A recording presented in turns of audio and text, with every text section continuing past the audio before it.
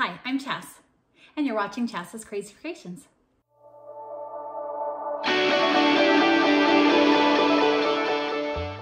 To start this project, you're going to need some trash cans from the dollar store, and the amount depends upon what you'll be putting in them. Now you'll want to take the tag off, and you could leave it on, but they come off pretty easy, just like so, and then it's nice and clear. Now you can leave them plain or you can decorate them however you like. So here's an example of how you could decorate them. So on this trash can, these are both my kitchen trash cans, and I just wanted to decorate it with a little something. So these are just stickers that I got from the dollar store.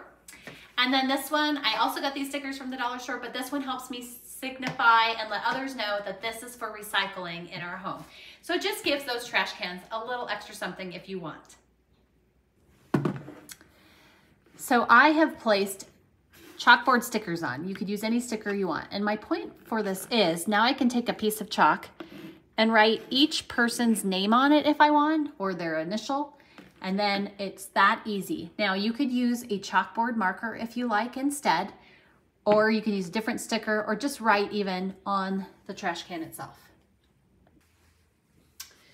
Now one of the things I've used this for is our winter gear. So I take our hats and our gloves and I put them together, maybe a scarf or a gaiter, and then I place them into the bucket, and we use this per family member for the winter time. But let's talk about some other options of what we can put in here as well. So now that winter's over, we're gonna talk about summer. So I've got some flip-flops, I've got some sunglasses, and I've got some sunscreen. Easy for grab and grow. If you have bulkier sandals, you can easily tuck them into each other for some more space saving. But let's go ahead and bring the bucket back. And then I'm gonna place the shoes in the bucket. I'm also gonna place the sunglasses in the bucket, and you could get a sunglasses case if you prefer. And then my sunscreen. We put this by each person's jackets and different things by the front door. So when it's time to run, you grab what you need and you take them out. You can also add a water bottle to this because you always want to hydrate in the summertime too. So very simple, and you've got yourself stuff to go for each person in the family on the way out the door. Another option of what you can do with this simple idea is put snacks in it. Kids are coming in and hungry all the time. You can separate them out per container by protein snacks and carby snacks and fruit snacks if you want to, depending upon how many of these you want to have. So next you just get your container and you place your snacks into the container for easy grab and go. And you can place this under your in your kitchen somewhere, maybe along your cabinets or somewhere that's easy for kids to reach, on the back of a pantry door. That's easy for kids to reach in and grab, or again, right by your front door or your side door to the garage. Quick grab and go snacks, great for kids on the go all the time who are active. You've got them ready and available to them. Next up, we're gonna talk about games. So card games, these little handy, easy take with you games. Guessing things, dice to play things like addition, multiplication, or there are actually dice games out there. But anyways, you take these games and then you place them in the bucket. So we're gonna simply pick them up. Put my bucket back here. I'm gonna place the cards in the bottom. Doesn't matter the order. I'm gonna put all of this in there. And then once again, you hang this by your front door and you've got games to take with you at any time. Now you could also put this in a toy room if you're trying to keep things together, like Legos, different things like that, which we'll get into in a second. But all of this is great to take with you. And then these games are wonderful while you're waiting anywhere. So while you're waiting for your food at a restaurant, while you're waiting for a sports game to start, while you're hanging out anywhere, this creates great family moments. And by keeping it by the door, you just pick one out, grab it, take it with you. Toys are another great thing you can keep in, whether they're inside or outside. These happen to be cool toys, but you could categorize your Legos in a container. You could put your Matchbox cars, your action figures, anything per container to keep them together and then hang them up for kids to play with in a toy room or their bedroom. You can also hang these up outside so kids have easy access to these toys whenever they want. Just simply hang it up outside your home. So these happen to, again, be all pool toys. So if I keep these by my front door or out in the garage, I've got my quick grab easy pool toys to go on just a quick second. So the first thing you want to do is decide where you're going to put it and get a damp rag, and you're going to wipe it down. So make sure to get it good and clean because there's all kinds of stuff stuck on our walls. So this needs to dry 100% before you move on. Otherwise, your command hooks won't stick. So while you're doing that, you can measure the width and the height between each command hook depending upon how many of these trash cans you're hanging. Now you can hang them horizontally or vertically. It just depends upon what your needs are. Now it's time to talk about the command hook, and it's important to pick one that will hold the right weight for what you're doing. So pick that out first before you leave the store or order them. You're gonna pull the hook apart depending upon which kind it is, and we're gonna focus on the back.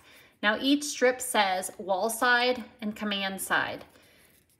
So I'm gonna peel off the command side first, and then I'm gonna go ahead and place it on the back of the strip and press firmly. Next, I'm going to remove the wall side and place it on the wall where my mark is. And I'm going to go ahead and press this firmly for 30 seconds. Now that it's been 30 seconds, I can hang up my hook. So this is our coat rack. And in the summer, we transition these from winter coats to windbreakers and raincoats. Now I've spaced them all out here, so each person has their own space. And I did not need very heavy hooks because my family doesn't put things that are that heavy here. So I'm just sliding on the hooks, and then we'll be ready to put the trash cans on the hooks. So now we're gonna focus on the hooks. And for the trash cans, we're utilizing this right here, this little lip, to hang them up. And all I do is slide that lip on the hook, like so. And I do that for each person and their hook.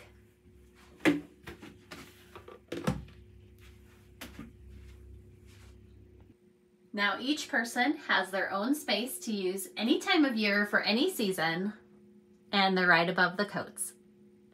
So depending upon what style home you have, there are a lot of options. So you could go vertically, as I mentioned, and go with older up here, younger down. You could go underneath coats so that you have more access for younger kids, but let's talk about some more options as well. So this is my laundry room, and we could easily have put them on this side if I had a smaller space. Lots of wall space here that could have worked. There's some more wall space on this side that could work. So a lot of times in different areas of your home, you have an underutilized wall space that could be great for a project like this. So as you can see here, we have an over-the-door hanging rack, and we've used it for hats. So these hats are grab and go, really quick to get out the door for summer and sun protection. But the back of the door is often very underutilized, and I could have hung 2 of those bins here and maybe 2 down lower, or even way down low if you've got young kids. And you could do them even vertically or again, horizontally, side by side, whatever you want. But you could utilize the concept on a door because this space is often underutilized. You could also use a space maybe next to the door to put this kind of idea as well. So this is our front entryway. And you could use this wall space, although this is a door, so again, I could put it on this side of the door, or I could open it up and put it on this side of the door and have it open and close. I could also put it on this door. I could also put it vertically on this space. And that's just my front door and my door to my garage. I could utilize my back door as well. I could utilize any little wall space. I could use my pantry door. I can use cabinet doors. I can use anything, especially with these command hooks, because they are temporary, so you can easily remove them if you need to and put them in a different location. This is also fantastic for kids' rooms, for toy storage, book storage, and so much more. So we're gonna take a walk through my house and I'm just gonna show you even more ideas. So there's this vertical space right here next to my back door. There is a bay window here. That could be space where I use it underneath the kitchen table for anything I might need in my kitchen. This is a walkway mirror that's coming in and I could easily put it there. This is my kitchen and I have all this unused space under here that could be easily used for more grab and go storage. I also have a pantry door. I could put it on the inside or the outside of a pantry door. If you're lacking for storage around your TV, you could hang up the buckets in here for video games and more. And lastly, this was our toy room as our kids grew up, but now they're much older. I could have easily used this wall space over here to hang a bunch of buckets, or in any of these little side walls could have been a potential idea of where to hang some of those buckets as well for toy storage. And I hope this inspires you to create some easy and inexpensive storage from your home. I'd love it if you'd subscribe to my YouTube channel and my blog at chatscrazycreations.com. Thanks for watching, and I'll see you in my next video. And don't forget to like, share, and